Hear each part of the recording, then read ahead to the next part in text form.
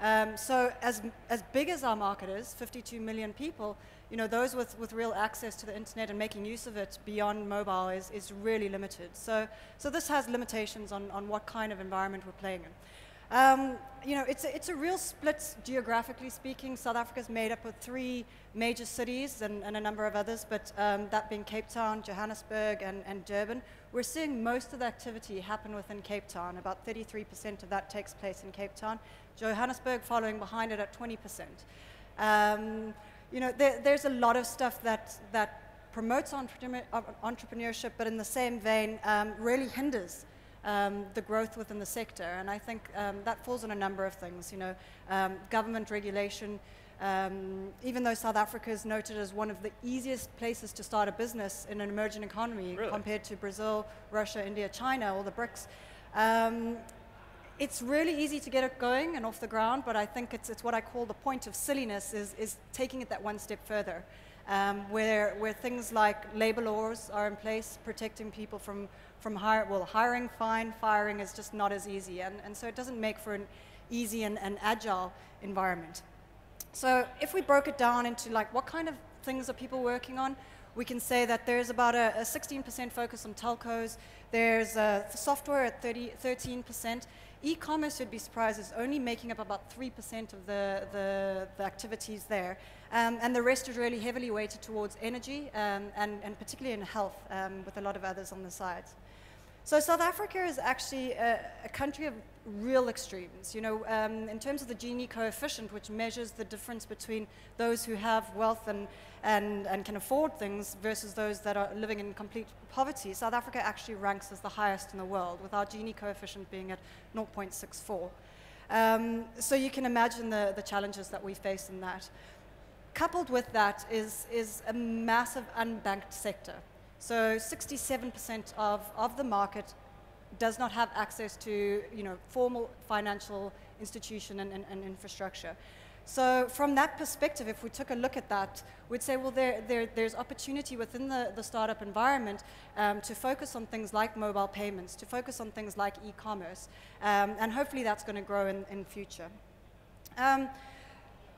You know, moving on from you know, what you said earlier in the introduction with regards to the likes of Elon Musk. I mean, he's South African, and he really is this poster boy for global entrepreneurship. I mean, I don't know any entrepreneurs who don't wish they could meet him or be him. So we're really proud of that. But the fact of the matter is that he didn't actually achieve his success in South Africa. He was outside of South Africa, you know, involved in PayPal. And so the question has to be asked, would he have achieved that same success if he had stayed in South Africa? And there are a number of other case studies that follow suit and show the same example. For instance, Mark Shuttleworth, who's one of South Africa's favorite entrepreneurs as well, even though he was very successful within the South African entrepreneurship ecosystem itself, he's actually moved outside of South Africa because of the ease of growing businesses beyond the geographical location. There are countless other examples. Herman Hiernis, who started up Mixit, which is one of Africa's biggest social networking sites. It's instant messaging on a very, very low data consumption. He's been incredibly successful, had a great buyout, selling it on to World of Avatar, who's scooping up companies all over Africa. And then, of course, Ronnie Apteker is another entrepreneur who started Internet Solutions, which is the biggest internet service provider in Africa. And you know, he did find this local success, but really on the back of it being bought out by Dimension Data and being able to scale it beyond a small startup into something that's way bigger. There are loads of other examples of, you know, we've got second in command at Microsoft is a South African. We've got, I think, second in command at NASA is a South African. So there's certainly not a lack of talent within the system. I think it's more of how do we retain that talent. Exactly. And there's actually this word known as the brain drain. And South Africa's really felt the pinch on that, is that we have great, smart people coming through the system, but because there isn't this hospitable, nurturing environment, they're actually moving elsewhere. So one of the interesting facts you'll actually be surprised to know is that in Silicon Valley, I think it was in 2013, or it might have been 2012, sorry if I'm not quite sure on the year, but they awarded 5 top entrepreneurs in Silicon Valley, and 4 of those 5 were actually South Africans themselves. which is obviously great. But you know, why aren't we getting this recognition back home? And I think one of the main things is really, as I say, fostering this culture, and it really starts off with basic education. South Africa was ranked 143 out of 144 countries in the world for its education standards, particularly with regards to maths and science, which we all know is fundamental in doing what we do. And I think from you know, they have massive challenges. 80% of South African schools are dysfunctional. They have huge challenges in the form of not having decent sanitation. Here we go, African time, guys. Some of the South African team joining. So from a perspective of education, where the public sector is really failing, the problem is that we're just not breeding those entrepreneurs on a mass scale. We're breeding people who are ready to work in the corporate world and certainly ready to work in unskilled labor fields. So from that perspective, there's an abundance, but certainly from an entrepreneurship perspective, there isn't at this point in time.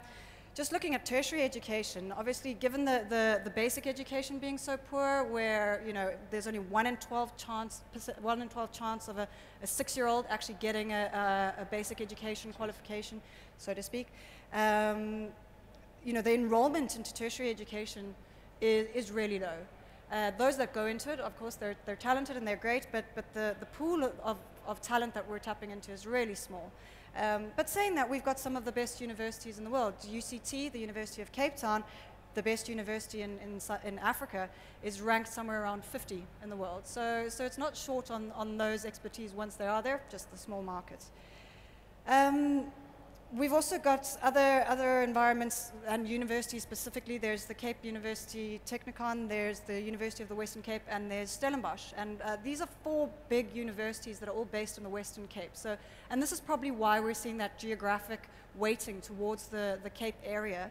But saying that, there is the University of Johannesburg and Witwatersrand University, which are both based up in Johannesburg. Geographically, they're quite close together. And from this, we're actually seeing, just as we are in Cape Town, how incubation hubs are forming around these establishments.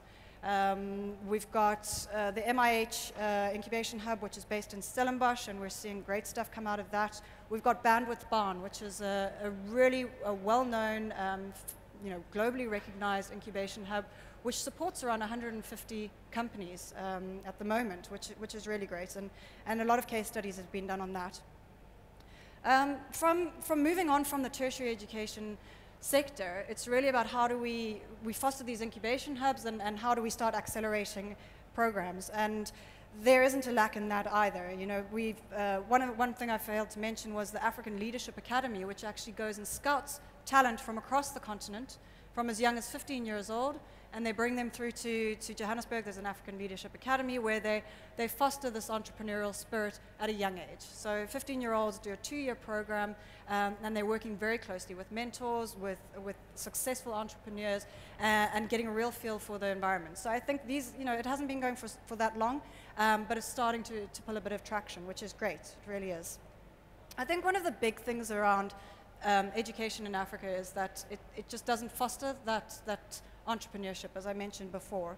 And luckily, we're starting to see that change. So the industry itself is very vibrant, especially in Cape Town. We have a number of conferences that take place to support this. There's Net Profit, which is a free conference. It's offered to over 1,000 people, and top quality speakers from around the country, but also internationally. There's also Tech for Africa, which has been going for about 5-6 years now. And that as well, it attracts huge names. Google presented there last year. We've got some amazing skill from across the continent who, you know, they're all coming in to present there too. And they've actually started creating these conferences, sort of breakout conferences in the likes of Nairobi, and looking at Ghana as well. So I'm going to invite Aki and Arthur on stage to join us, because I'm sure they have loads to add to what I've been saying. But just even speaking with you, there's just so many similarities between even the Barcelona ecosystem and what you're mentioning in Cape Town and South Africa. For sure. Kind of having this access to great talent and great universities, you know, but but also having to play that balance without losing this talent to other ecosystems and other places in the world. I think you hit the nail on the head there, really. It's, you know, as much as this talent that comes through, and I say it's a small pool, but there is talent coming through, they're getting picked up by corporates. Yeah. They're getting headhunted by Silicon Valley. I mean, the network in Silicon Valley of South Africans is pretty immense. So it's really the question, you know, us in cultivating this environment is how do we retain that talent? Yeah. Perhaps you guys have more to say on that around actually holding our talent. And you've seen how we've lost some of our amazing golden boys to bigger companies, to better environments. What do you think is something that we can do to change that? Well, it's a little bit like what happened to Aki and myself now. People get lost in the system. And apologies for our late arrival here today. But it's not just a joke. There's no real support structure for talent of that kind in South Africa. So you find a lot of people who are, for example, great app developers. They try putting an app out there. They might get little recognition, and then nothing further happens. Or they go to work for a big development house, for example, and they get sucked into that system where the stars are the marketing people, not the developers, for example. So the techie doesn't really have any natural channel for themselves becoming star developers or known names in the industry.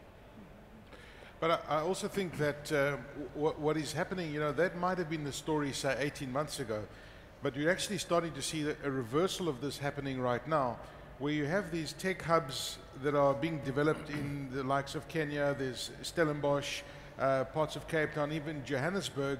And you know, the people who are establishing these kind of hubs are realizing now that there is massive value in what they are developing for Africa specifically. So you're seeing this incredible amount of investment coming in, foreign investment, that's, you know, lifting up the, you know, the rate of pay and what the value of these people are to these kind of startups and these setups that they have in the likes of Kenya. And you are starting to seeing a lot of the talent being retained, and in some cases some talent even coming back and networking with international talent. So there's a mushrooming of fantastic hubs that are coming out all over Africa. And I think that, you know, if we look back where Africa was 5 years ago, you know, we were literally a hamstrung continent. We didn't have international connectivity until this West Africa cable system arrived on the west coast of Africa. And you have countries like Mali. I was talking to these guys from Mali. I mean, you can imagine a country that didn't have its own internet access. The incredible impact that a high-speed internet broadband access has had to a country like Mali, a country like Namibia. You are seeing all of these entrepreneurs mushrooming up all over the place, coming in with incredible energy, re-energizing economies, and that's what it's all about. Completely, and I think what Aki says is that there is just this mushrooming, and what's so exciting is that it's Africans solving African problems. You know, Africa is massive. There are 1 billion people on the continent. And so while the South African sector, I think, is quite small, you know, we can look northwards, and there is this huge opportunity to really tap into those untapped. And so I think it's a very exciting place to be at the moment. And it is just about fine-tuning, and as you say, over these last 18 months, fine-tuning those programs that they're putting out. And from that, you know, we start seeing more angel investment taking place. And then that escalates into more sort of VC taking place, and then going on to the private equity and buyouts as well. Sure. So it has to start somewhere, and we're lucky that it has started, which is great. And maybe that's the gateway, right? The gateway to the rest of Africa is the emerging economies, the emerging ecosystems come into their own. You know, South Africa, having the head start of the continent, can kind of facilitate that growth and channel that. Yeah, what happens next is really the most exciting part of all, because right now in South Africa we have about 40 million cell phone users, of which about 15 million are smartphones. Now, if you looked 3 years ago at the numbers, the number of cell phone users was a little lower, maybe 36 million. But the number of smartphone users was less than half of that. So in a very, very short time, it suddenly doubled. And the growth that we're seeing now of new smartphone users is something like 3 or 4 million a year adding to it. So 4 years from now, to take the theme of the conference, you're looking at half of the population, never mind half the cell phone users, half the population using smartphones in South Africa. When you have that kind of tipping point, then you can imagine the demand for local apps and the demand for people who can develop those local apps. So we expect innovation to mushroom in South Africa in the next 4 years. And that obviously will have a knock-on effect through the rest of Africa. So I think if we take the next 5 years, it's going to be a very exciting time in tech of all kinds, but starting with mobile across Africa. Yeah, I mean, I agree with Arthur. I mean, the story of Africa is amazing. You know, we are both born in Africa, born and bred in Johannesburg, traveled in Africa, and it is just the most exciting continent to be in right now, where this incredible innovation is happening. And you consider that 60% of Africans don't have electricity. You know, that's the most astounding figure. You don't have electricity, so how do you charge your mobile device? How do you compute? So solar, for example, the innovation that's taking place around solar, the innovation that's taking place like a company like Amazon in Nigeria, in Lagos, how do you deliver your products to different areas? They've gone there, they failed, they can't get it right, but there are innovators that are using different forms of technology to get their products around, different kinds of delivery services. So you're seeing all of these explosions that are happening in this space. And for me, one of the most exciting spaces that's coming through is the medical field, where you have people in completely remote areas. How do you get doctors? How do you get doctors, give doctors access to those people? You're going to do it through mobile telephony. And the kinds of technologies that are coming out that you're able to diagnose people from a medical point of view and an educational point of view, to teach people education and to diagnose people thousands of kilometers away from the nearest hospital. That is seriously powerful, and that's mobile technology that's facilitating that. I think the reason is, I mean, because it's mobile based, you know, the rest of the world has sort of gone through the whole journey, whereas Africa, we've kind of leapfrogged them. Yeah. So you'd almost say in some contexts we're actually slightly more advanced from a mobile perspective, I would say. In different ways, you know, we obviously have to be very concerned about and conservative about data consumption, given the high price of data. I mean, South Africa is the most expensive, Arthur, I think South Africa is the most expensive in the world, isn't it, with regards to data? At the most expensive rate, we're amongst the most expensive in the world. Not the most expensive, but we're incredibly expensive. This is the irony of South Africa especially. If you're wealthy, you can afford to buy large data bundles and large contracts, which bring the cost of data per megabyte down to a few cents, a few South African cents, a fraction of an American cent. But if you're poor and you have to pay as you go, and it comes off your airtime, the cost of data is the equivalent, I'm not sure in dollar terms. It's about 20 cents a euro, 2 rand a meg, more or less. 2 rand a meg in South Africa is incredibly expensive, and the poor can't afford that. They have a limited budget to spend on their phone, and they cannot allocate any of that budget to data. So at the moment, the lowest socioeconomic segments in South Africa simply cannot afford to use data, whereas for the wealthy, it's incredibly cheap. And that's a massive dichotomy in South Africa. It's an irony, and it's a contradiction. The poorer you are, the more you pay for access, and that has to change. And I think, you know, I hope that South Africa can take lessons from our northerly countries, you know, the likes of Kenya, where the government has massively subsidized data bundles, and they're actually doing a really big push towards the driving smartphone adoption. So I believe they don't even sell feature phones in Kenya anymore. And you're going to see the impact that has on the economy, and it's something that South Africa perhaps is on a back foot with, where we're not having the support from government in that frame of mind. But again, we're starting to see the change. We are starting to see a bit of a price war come through with the data. But as Arthur says, it's incredibly expensive for the poor, where they're spending upwards of 30% of their annual or their monthly salaries is going towards data, just to be connected, just to have that information at their hands. And as Arthur said, you know, I mean, it's changing. I mean, this governments are starting to realize the impact that technology can have on your economy. And also, you know, we must also remember it's got a lot to do with infrastructure at the moment. We're very hamstrung on the African continent with regards to rollout of LTE, for example, which is still lagging a little bit behind. We're waiting for the digital migration to take place from television, which was meant to happen last year. That's going to free up a lot of spectrum. The moment you free up that spectrum, you're going to free up, the ability to have LTE. But right now, it's still very much a 3G-driven continent, and you've got to design your apps and your technologies for 3G. And this is why we are so unique, is that the rest of the world is almost past 3G and is developing apps for higher speed availability of information. But yeah, we've certainly got many challenges ahead of us. That's for sure. So what does the future look like, guys? The future is definitely mobile. If you look at computer penetration versus mobile penetration, you simply cannot compare. Right now, more than half of the people of Africa have cell phones, but the only country where there's real PC penetration is in South Africa, and even that is it's less than 20% of the population has ever seen a PC, let alone own one.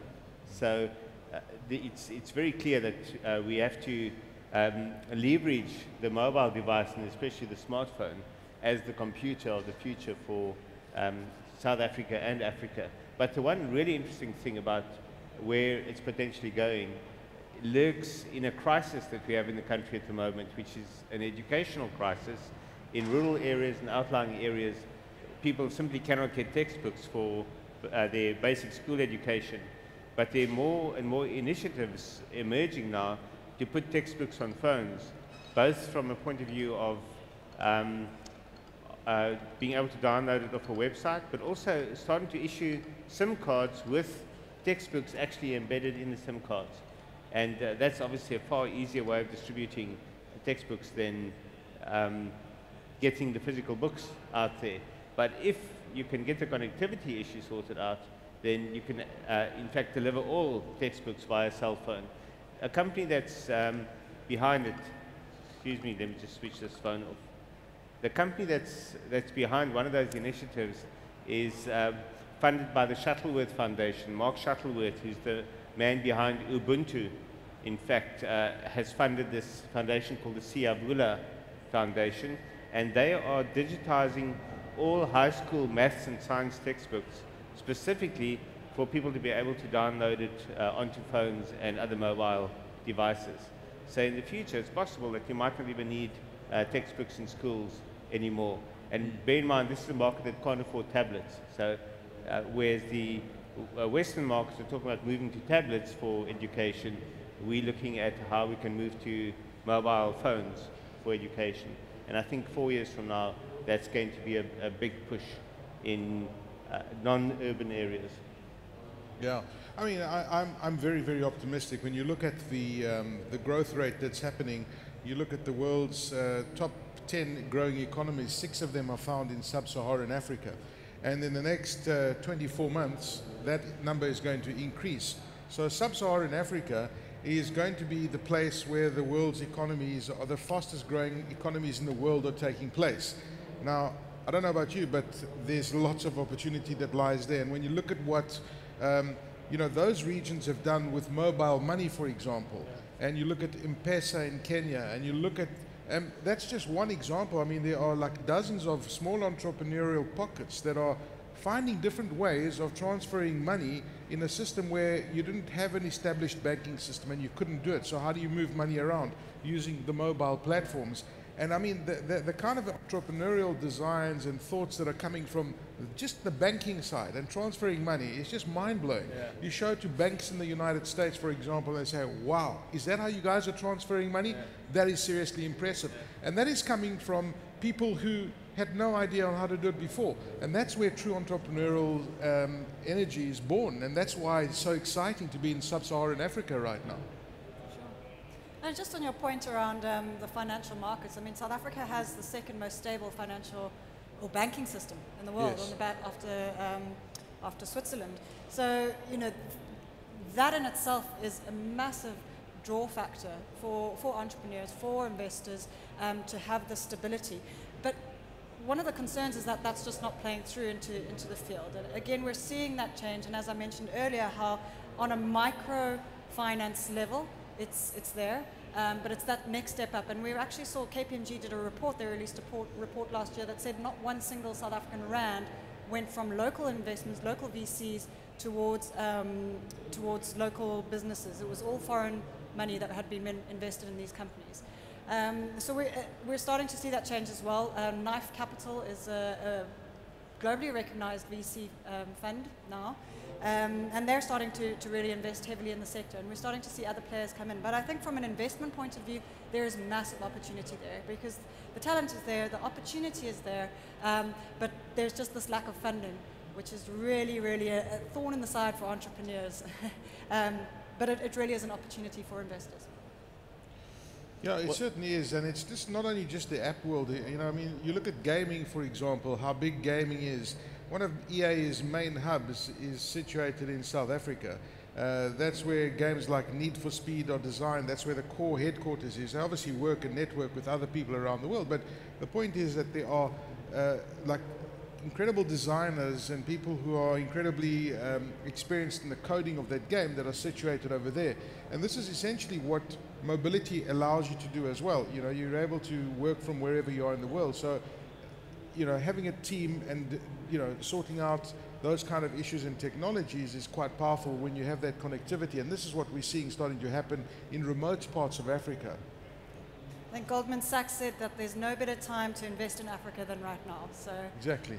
Perhaps we leave it at there, and we invite investors to come and visit the country. You'll have a great time, that's for sure. And you know, it could be a good business decision as well. Thank you. Yeah. Thank you guys. So, thank you for having us. Thank you. are there any questions? Oh, we have a microphone from the back. No question up front. Question, I have to admit that I know Barbara well, and I know that she's done a phenomenal job with her company Obami, but I'd be really interested to hear your own, all three of you, your own personal journeys about your own experiences as entrepreneurs in South Africa. Sure. Well, so I'll keep it brief because we don't have much time. But I actually started Obami, the company that I run, which is an education-based company that connects teachers, learners, and parents to one another so that they can share and access content. They can undertake assessment. They can collaborate with people beyond their immediate environment. So hopefully helping this education crisis that we spoke of. And we're starting to see some traction there. But I actually started in the UK, and I had an enormous amount of support there in the UK through business grants and the like. But my heart is African. I had to come back and see what I could do in the continent. And since having moved back, you know, I think it's a very small market in terms of the entrepreneurs that are there, the investors that are there. Everyone knows everyone. But in saying that, as small as it is, it's incredibly. It's a real privilege to be part of it because it is such a tight network, and everyone's out there to support one another. There's a real sense of collaboration as well. So yeah, I mean, as much as I would love to be based, you know, around the rest of the world and take advantage of some of the other infrastructure that's there, there's no better place than home. And particularly when I start looking at the opportunities that we're seeing, we've got schools who are picking up the system that we offer in Ghana, in Kenya, in Senegal, of all places, Rwanda, Namibia, Mozambique. And I think from that perspective, you know, being in South Africa, it acts as a springboard into the rest of Africa. And that's certainly something that I've found on a personal experience. You know, frustrations aside, I think there's just more opportunity than that. And that's what we look for from a personal perspective. You guys? A little background into your own ventures? I was very lucky more than 20 years ago to be working for a newspaper called the Mail and Guardian, which is known in South Africa for its investigative journalism, but it was also known for being very experimental. And they allowed me to start writing about this thing called the internet back in 1992. That's wow. the NSA. That's the NSA. Don't say anything more. Okay. I'm going to have to change what I was going to say about the Mail and Guardian if the NSA is listening. But they allowed us to experiment and to write about areas that there was very little interest in at the time, like the internet. In '92, there was no commercial internet. Only from 1994 onwards, we actually have commercial internet in South Africa. But through writing about it, it attracted the attention of a publisher who asked me to write a book about the internet in South Africa. And it was called The Hitchhiker's Guide to the Internet. It came out in 1995. And what is interesting with that, when it came out, it created massive interest amongst businesses wanting to know how they can use this thing. And they approached us for consulting and research services. And I realized there was a massive gap to research that environment, and started my first internet research company back in 1997. That became part of an IPO, as you call it here. We call it a listing, but it was a disastrous listing. So my first startup had an IPO, which is the dream of startups today, but it was so disastrous that I went into debt for quite a few years. But the new company, Worldwide Worx, which I run now, started in 2000, and we made a concerted effort not to become involved in anyone else's IPO plans. And today we're probably the leading tech research company in Africa. So it's been a journey of great ups and downs, but the opportunity in South Africa and across Africa for that kind of service was just massive. And I think it almost symbolizes the extent to which opportunity remains across Africa. There are so many gaps in knowledge and activity that anyone who wants to enter those kind of arenas has got the opportunity to. Sure. Yeah.